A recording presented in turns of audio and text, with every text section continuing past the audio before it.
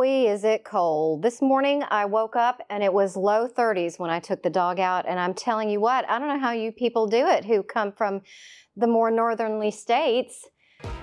Hi, I'm Margaret Crenshaw and I'm a realtor in Hilton Head Island, South Carolina.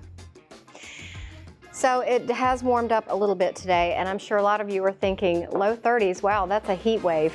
But seriously speaking, it is cooler. And I know that a lot of people start looking at the second home market this time of year when they're so cold and they're so tired of being trapped in their house with snow and COVID and all that.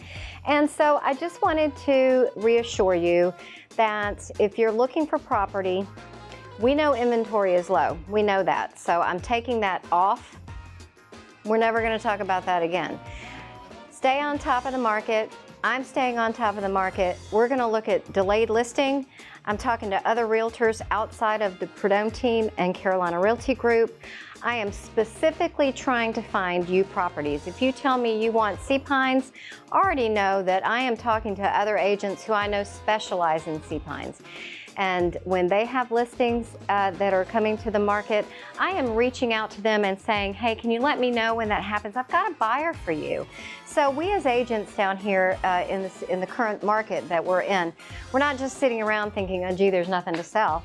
We're really still working. We're still working, and what we're doing is we are communicating with our sphere. We're communicating with other agents, and what we're trying to do is just keep the flow of communication going.